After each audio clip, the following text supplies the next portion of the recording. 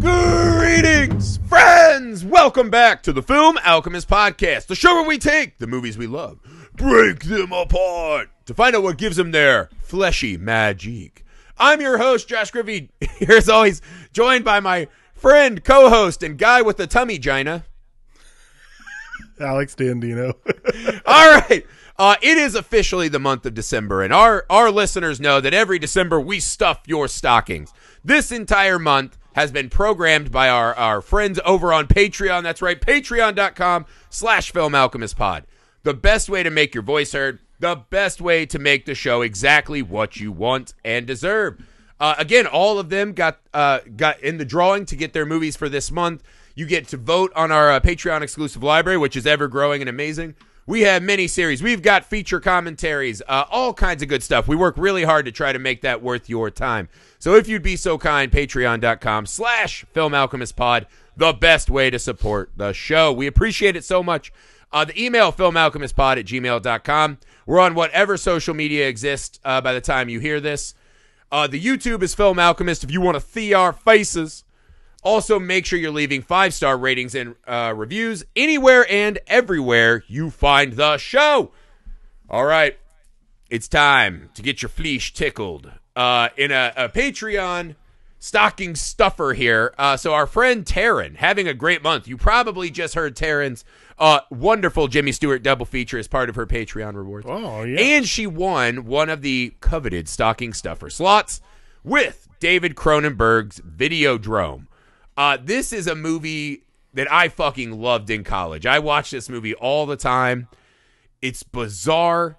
The effects are wonderful. It's shockingly funny to me. I can't say enough about how much I love this movie. So I'm going to let Alex start opening thoughts on Videodrome. You know, this is probably next to The Fly, my favorite Cronenberg movie. Yeah? Yeah, like, and that's over Scanners and The Brood?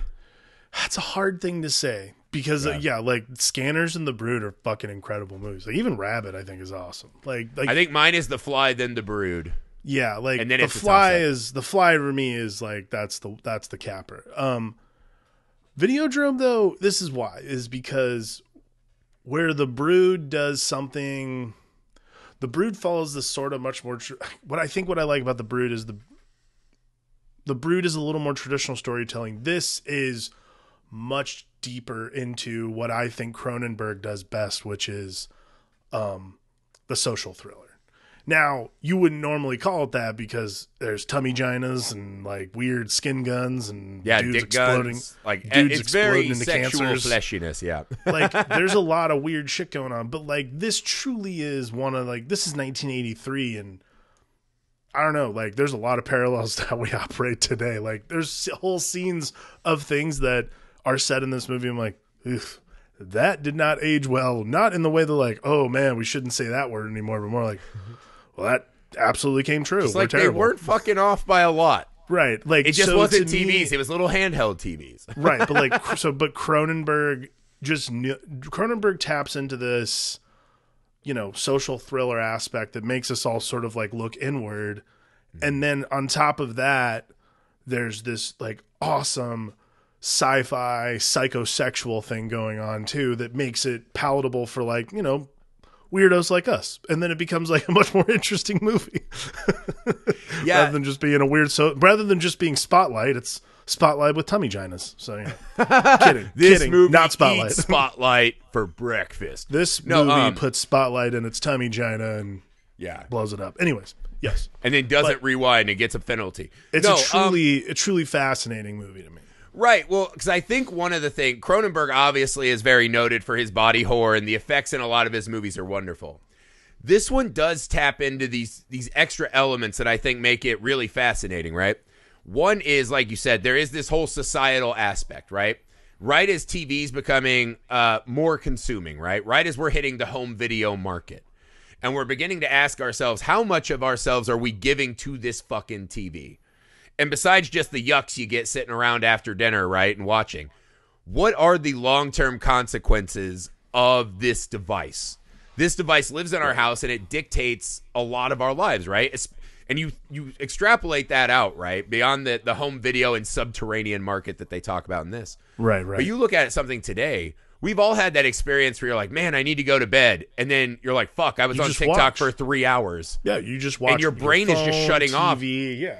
The algorithm is just hijacking your brain. Right. You're not actively watching anything. You're just watching. And what is the consequence of injecting 4 or 5 hours of whatever into your head every day where you're not actively engaging with it?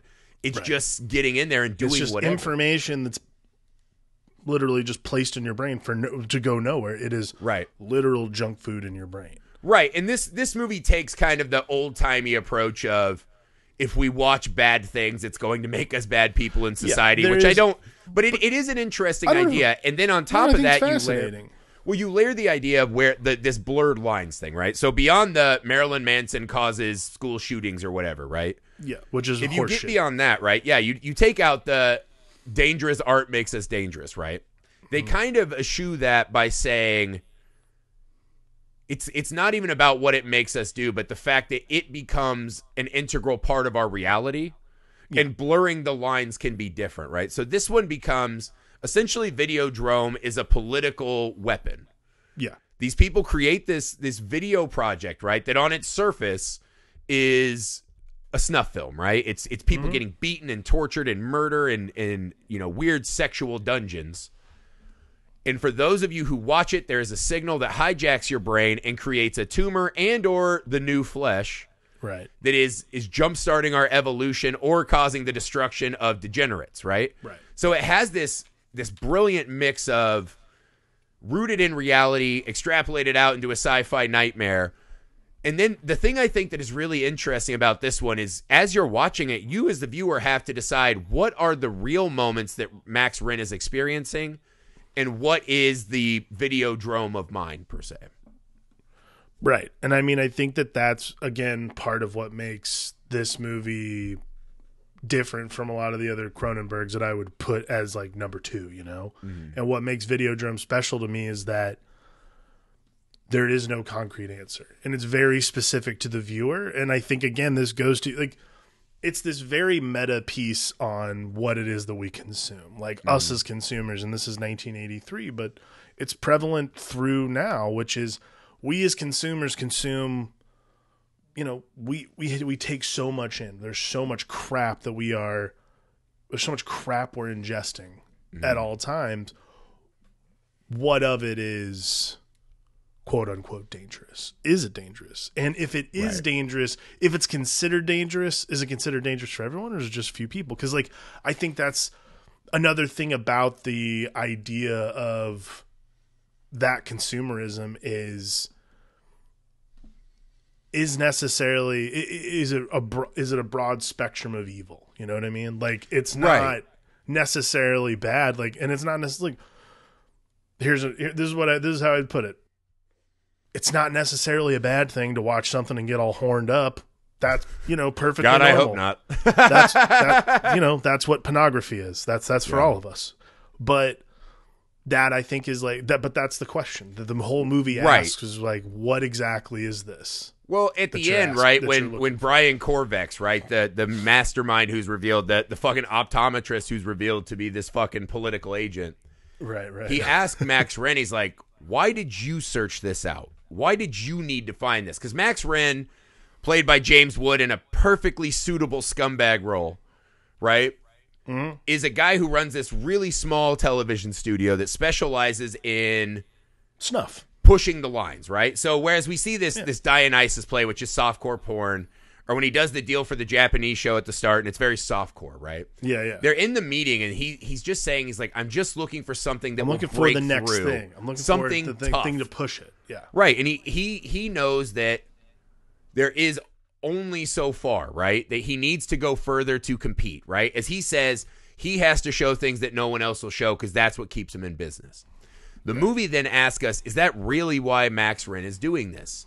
Right? Because when we meet the lady who's on the talk show with him, right? Who is it? Debbie Harry plays that act. Debbie Harry, yeah. Yeah. So by the time we meet her, right, she is this kind of physical limit pusher, right? And he sees it in real life, and is when she like burns her tit with the you know, cigarette, he's like, oh. So there is this like interesting. He's not ready for it, right? Because he, you know, she's like, I was built for Videodrome. He's like, baby, ain't no one built for that show. Stay out of there. Like that's like a huge thing. Because that's the thing. He loves to watch it. But when it is put into his physical area, right? Here's this woman who would do these Videodrome acts with him in his living room if he so chooses. Right. And when he won't, she's going to go seek it out. So by seeing the women from that show, not just as, you know, props, but seeing this woman that he has a bond with in his own home, we are again blurring the lines, right? Because he even says that. He's like, why would they?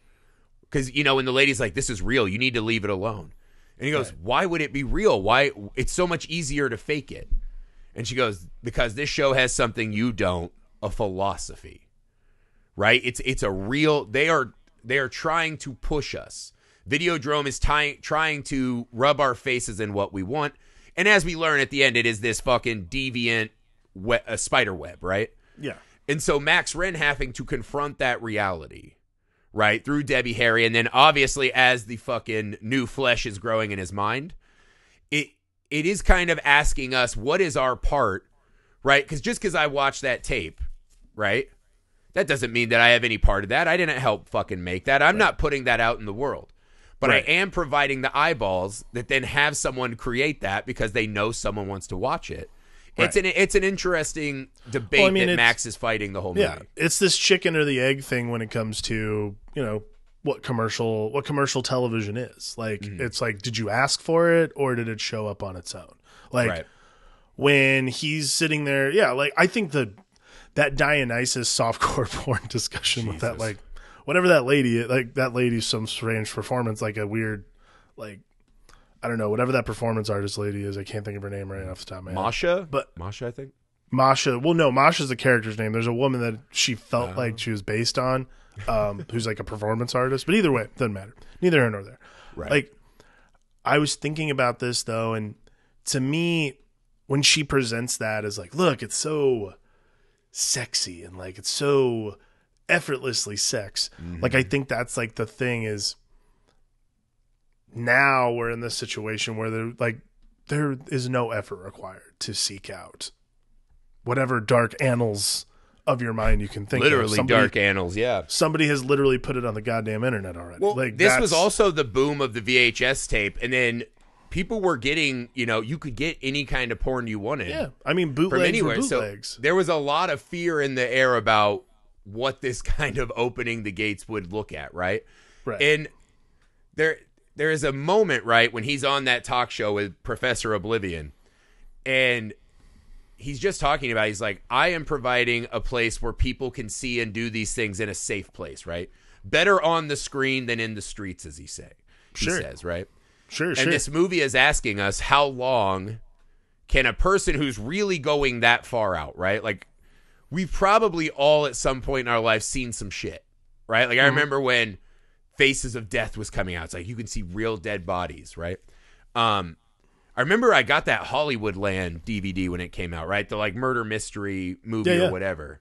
I think that's what it was called. Yeah. But on the special features, they had the actual crime scene footage of them walking around with the dead bodies. I remember how fucking horrible that made me feel, right? But at this stage of my life, I've seen so much shit that I wouldn't even blink an eye at that. Right. I think that's what the movie is kind of addressing, is also like, it's sort of this interesting indictment of censorship as well, because like this is always something that's fascinating to me about like this era, like from the 70s up through like the 90s, like up to the 90s of this era of Cronenberg movies, because all of these movies, by the way, were funded by the Canadian government. Like, he made all his movies starting with like, those good old Canucks, starting with Shivers and Rabid.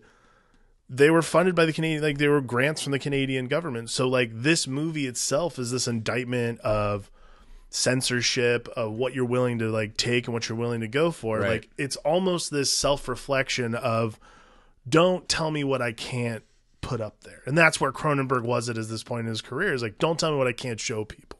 Because what I can show people is something that they probably see within themselves. And I think that's what makes Videodrome so compelling, as opposed to maybe some of the other movies, is that the thing you can see in yourself in Videodrome is all of us sit in front of the TV. All of us not just sit in front of the TV, but consume mindlessly, like you're talking about, until we see that thing.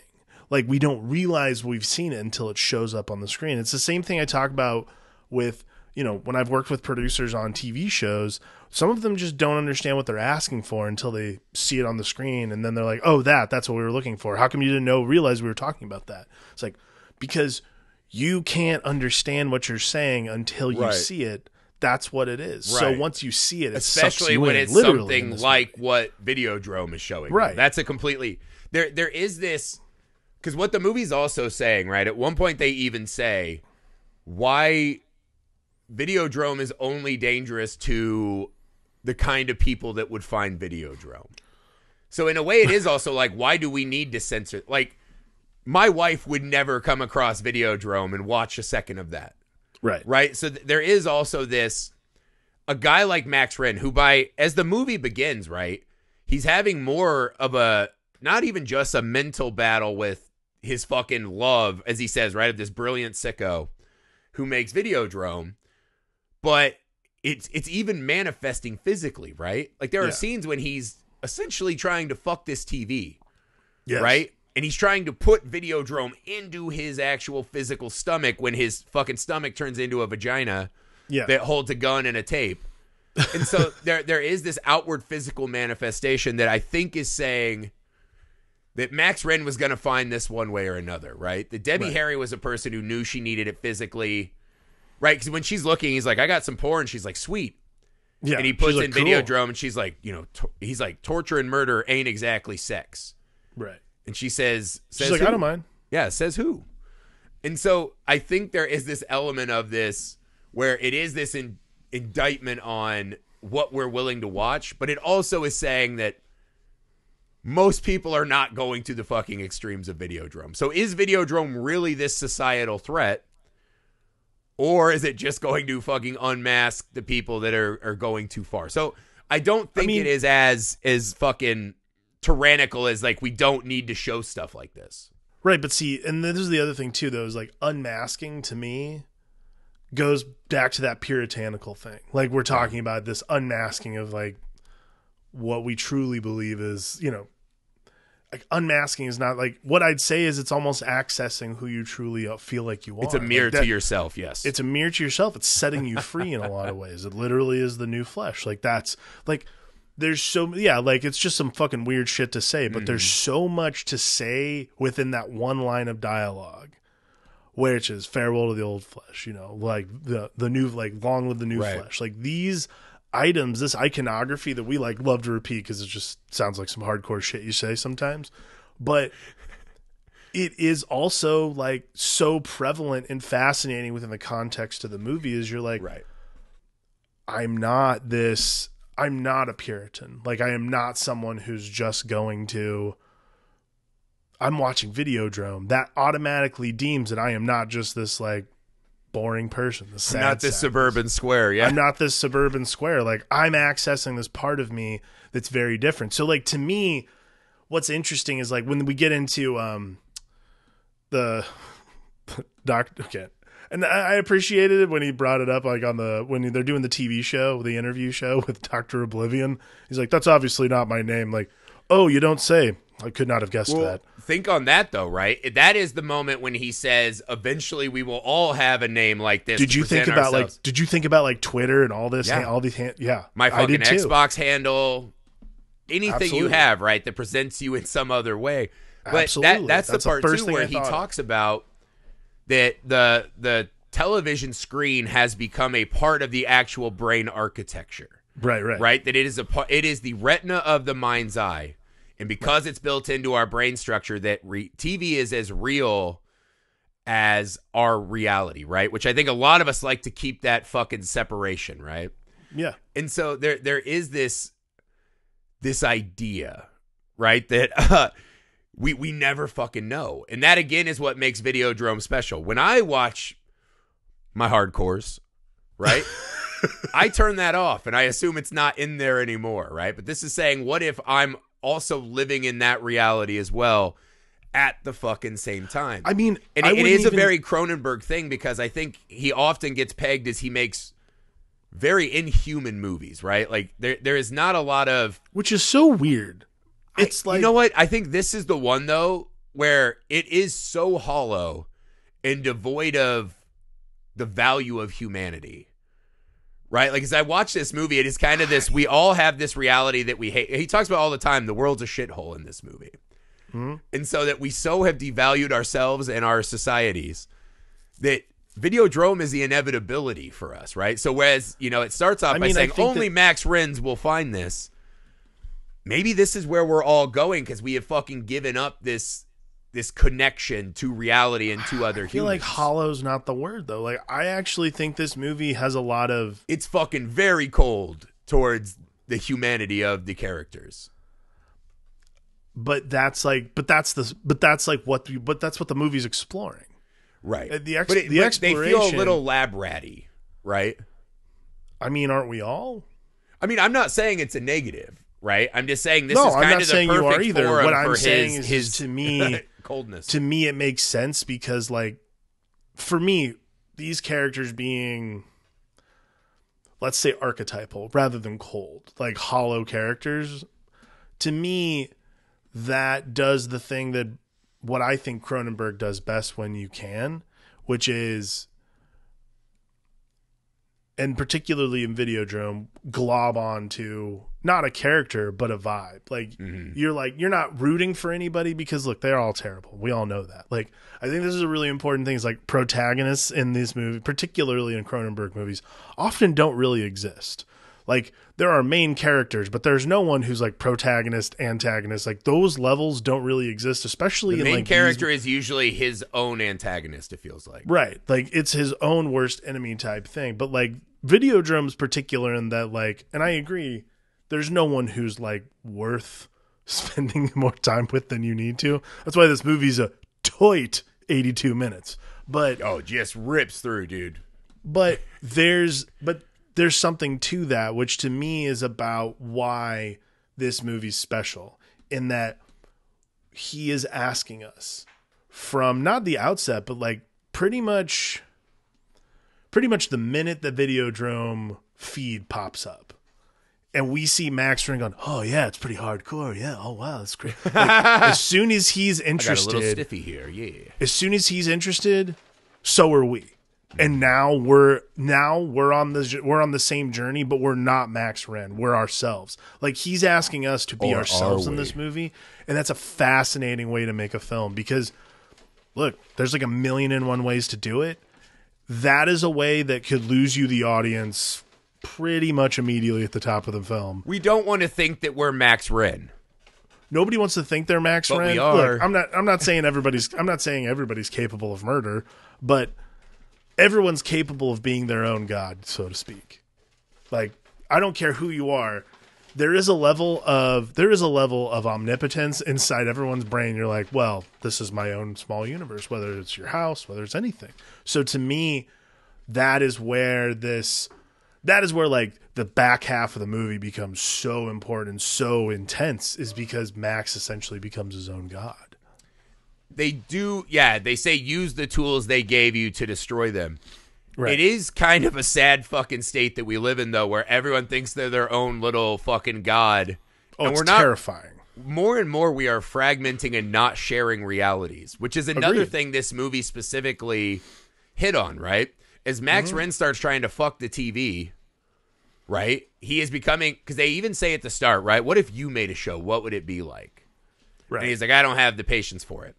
The end of the film is us watching what a Max Renn show would look like. Yeah. You know, and so there is this moment as he's becoming less, like when he thinks he smacks his assistant and he doesn't. Right. That's just something in his mind that he thinks about and wants to do but doesn't act. And as he begins to not be able to tell, right, half reality, half television, hallucinations, and he has no fucking baseline for where he is anymore, right? Like he sees Masha die in Videodrome, then she's in his bed, but then she's not there. And as, you know, the gun fucking grapples to his hand, but then when we see him in the office, there's nothing there. He's just holding a gun. But then he goes back outside, and now the gun looks like a fucking dick. Right? And then the TV's got a dick, and it fucking, like, splooges on him and beats the tape in his tummy vagina. And we don't know what's happening, right? Bianca Oblivion, right? The screen for her father. Because he's just a library of pre-recorded tapes, right? Right. His preferred method of communication is the monologue. He hasn't had a conversation in 20 years, which I loved, because that perfectly describes the world we live in. Yes. And it's like, is she really there? Is she helping deprogram him? Is she some kind of idea in his mind of someone that could fix him? We never fucking know. He's hearing voices that say, kill your partners and give us channel 83. Right. Maybe he's just killing them anyways because they never broke through. We have no fucking context for what is happening in his mind. By the end of the movie, you can say, I think he killed the fucking pirate guy, the Pirate King, and I think he killed the optometrist in front of all of his buddies. Definitely. How the fuck do we know?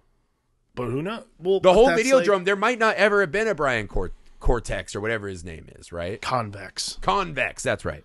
So like, it is this fascinating as we as the viewer have authorship of what we think is truly happening. That's what makes the ending so awesome is like...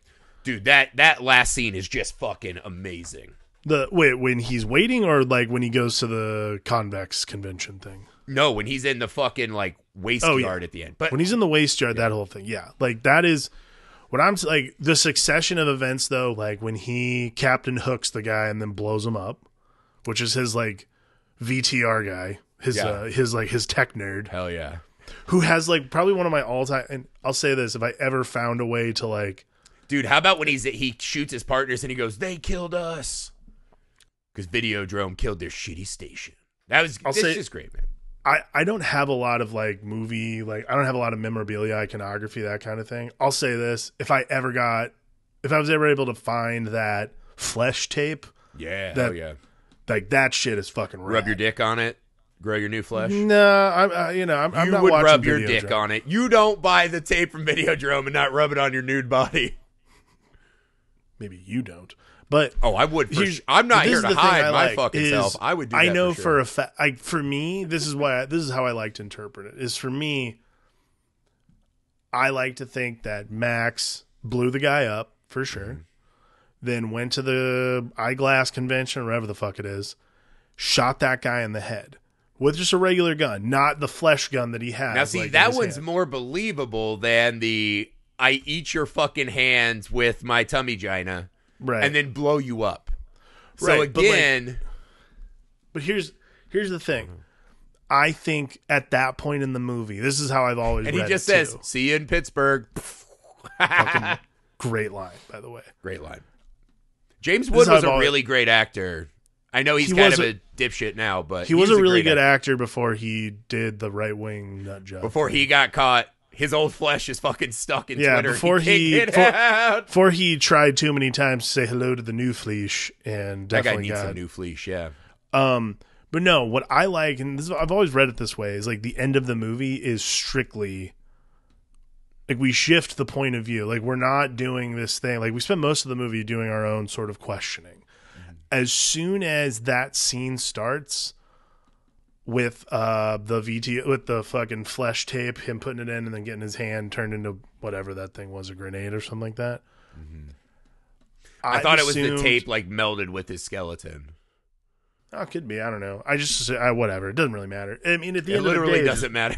Literally doesn't matter. The TV but like dick fucking ejaculated and his tummy was free, and now it's my point is, I've always assumed by that time in the movie we're now actually just in Max's point of view. Like we are no longer being subjective at all. We're only in Max's point of view because we're watching the show he would create. Right. That's what it is. That's why like Dr. Convex explodes in bile or whatever the fuck whatever he's like turning into. Rampant. He looks like he's in a meat grinder, like sausage meat coming out. You know what it reminded me of is Wishmaster when that guy has like rapid onset tumors. Like that's what it reminded me of. Yeah, yeah, it's pretty gross. It's pretty fucking. It's pretty gnarly. Again, that's like that body horror shit that Cronenberg does better than anybody because you're like, what part of the body is that? I mean, just the fucking sexy TV, the image of the TV where he's like rubbing the tits on top of the TV. It's like, and it cuts back and it's him kneeling in front of this fucking bulging TV, but it's just the beautiful lips on the screen. It's fucking perfect. Yeah. Like that is perfect image. Debbie Harry, by the way, inspired casting in this film. It's a really fascinating thing. Like he just knew people. He knew how to, I don't mean to speak about it in the past tense, but Cronenberg just sort of knows when he's not like he did this with Rabid and with this, whereas he's casting actors that maybe you wouldn't traditionally cast. Like I'm not saying that, I can't remember her name, the actress from Rabid was a porn star. I'm not saying she can't act, but she's coming from a very different porn stars style. Probably have to act a lot. more than most. But I mean, again, grabbing Debbie Harry and putting her in this kind of movie too is really fascinating, and also lends itself to another lends like her casting lends this aspect to the movie, and it's like, because I mean, Debbie Harry was probably one of the first people who had a music, like Blondie was one of the first people who had music videos. Like they were there at the very beginning, they were there at the very inception. Like their aesthetic was very much a part of what became 1980s television, essentially. So to me, that is almost like, that's almost this like subtextual note to the viewers, like, see, the lady from Blondie's in this. Are you all just like, and you all know she's fucking beautiful because you're obsessed with her, and she's in a weird punk band, but you guys like her because she's hot. Like you're just watching this, you're watching this happen now because she's hot. Like, again, there's so much awesome stuff that just gets thrown into this movie to remind you to shut your brain off, essentially. I don't know how else to explain it, because you're never shutting your brain off, but it's like trying to do the thing that Videodrome is doing to its viewers, to its maxes of the world. It's when he goes to see the Pirate King, right? And he's like, we'd like to use you, the Pirate King. Keep using you until you're all gone. Right. That is the journey of this last act, right? I did love the what's in the box. What's in the box? I wonder if that was an inspiration for that. That would be fucking cool. But yeah, I mean, this is when they're trying to use him up till he's gone. You could argue that this is a movie that the end of this is his kind of hallucinations flavoring what is just a man who's been used up and he can't go any further. And so he's destroying everything around him, right? Because after his kills, he's on the stage, right? Screaming, death to Videodrome, long live the new flesh, right? Long live the new flesh, yep. Just like a hollow fucking saying to chant out into the world, right? Right. To give some meaning to this fucking kind of, slaughters he's doing. And he goes out to an abandoned shipyard right after he escapes. This is my favorite scene in the movie, is this last bit. So he goes out and the TV turns on, and Debbie Harry's character, who we know has been killed by Videodrome, is there, and she's saying, I was hoping you would be back. Death is not the end, right? You haven't destroyed them. You need to go to the next phase, right? This evolutionary phase. That these aren't tumors, but a new organ that lets us exist in this media landscape, right? This is the next phase of where we're going. And the whole time it's this, him now grappling with all of this hallucinations, right? And being asked to make a choice. Will you stay in the real world where you will have to face the consequences of what you did and you're just a man who broke and did bad things? Right. Or do you embrace the hallucination, destroy the old flesh, and become this new flesh deity? Right? So he is literally put to the point, right? Continue with this fucking destructive television addiction that you have. Right? Become a part of, essentially they're becoming their own new Videodrome, I guess. Right. They're going to be these new media sources that can also affect their viewers. And he's asked to choose, right? And she even shows him, and when she fucking shows him shooting himself and the TV explodes guts, it's amazing. Awesome. And I again don't know what parts of the body those are. I was guessing just intestines, I don't know. It was just very large chunks of flesh. It was just awesome. And so that cool. Even asked the question still, right? So he's watching that on the screen. We're assuming, again, that this is his authorship. So he watches himself on TV, right? When he holds the gun up, it looks like a TV moment, right? It's this artistic kind of romanticized version of what he's actually doing. And I thought when they recreate that in the real world and they don't show him pull the trigger, there is no romanticism to this decision, right? That this is just a broken fucking mind destroying himself because he can't cope any longer. He wants to continue in the fantasy. And I thought not showing, for a movie that shows everything and more, cutting to black before we hear that gunshot reminds us that none of this is to be romanticized. That this fucking search for more, right? That just being alive is not enough and you got to go more. You got to fuck with giant, fucking nipple blades and whatever, right? You got to put cigarettes out on your balls, right? You got to do all this it's not to be romanticized, right? Right. Because the one thing he had is if he had kept that lady and devoted himself to her, right? He had one human connection in this film, right? The real flesh, the old flesh. And they both just keep fucking chasing the flame until they finally catch it. I mean, neither of them seemed like the settling down types. I'm just saying it is the one actual moment in the film. Sure. No, I don't disagree. I think that there is this level of, I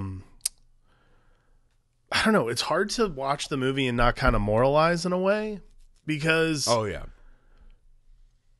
again, like I don't want to. And that's like that free thinker thing is you're like, you have to, but then just like being raised Catholic and in America. So you start immediately going, I don't know. That's that like Bowling for Columbine mentality where like everybody starts pointing at Marilyn Manson, like you were saying. Right. Like, I don't moralize him other than that he becomes a fucking murderer.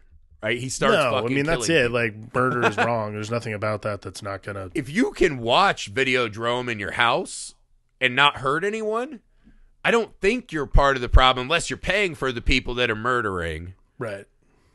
But so there are a lot there. I mean, this is a movie about moralizing, right? This is a movie that's specifically saying, turn the fucking movie off. Look at the blank screen and fucking judge your society. This is a movie about what the outer reach of your.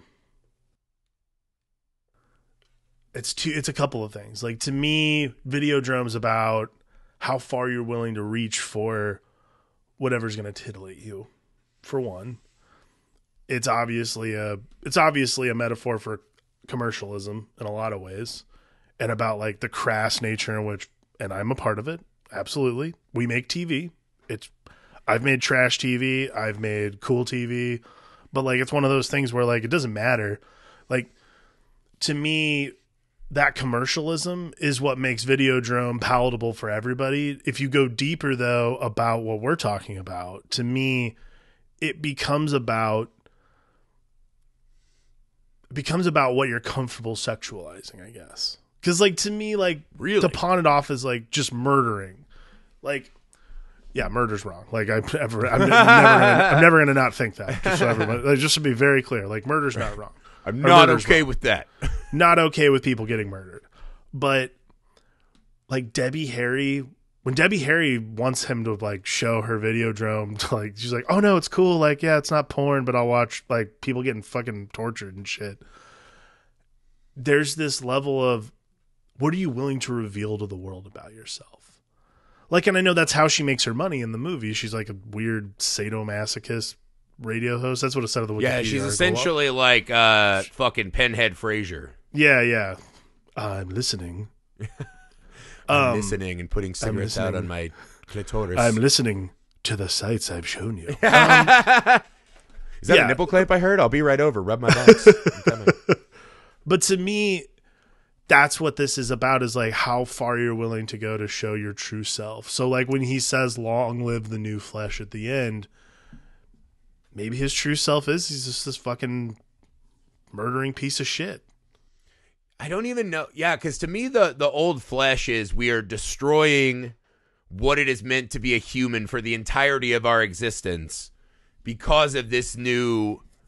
We've created this box, this ability to enter new worlds in a way that no other form of entertainment had ever done to us. We before. are now part of we're like the way that entertainment was over because now you can be in somebody's home. And what happens when that TV is a part of your actual brain architecture and you can no longer delineate what is real and what is fiction, right? Because if you're in a fantasy, you can do what he's doing in this movie, and it can be heroic. Right. It can be a romantic quest to stop a political fucking upheaval. It's not only that, like, it would be even further saying it's not just necessarily what is real and what's a hallucination. It's what are you really after? Like, to me, that scene where she's like, I'm going to go to Pittsburgh to find the Videodrome people, and he gets really upset with her. He's like, don't fucking do that. Like, these are not the people to fuck with. And then by the end of the movie, he's literally like, he's a part of this. He's a part of the. He's also seeking it out, right? And right, but that's what I'm saying is, like, is it a matter of selfishness or is it a matter of exploration? Like, that's what the movie's, to me, that's what the movie's always been trying to figure out is what is the pursuit? Well, again, I think this gets back to kind of the lack of human empathy at the core of the movie, is that this is also just a movie about a guy that, what is the point of him just continuing on his path, right? Just being this fucking strung out, miserable TV exec. And just, he, like the Videodrome guy said, right, is like, I am just going to use myself up until there's nothing left. There is no kind of human value in this film. That we are all fucking slaughter calves just waiting to find the right hammer.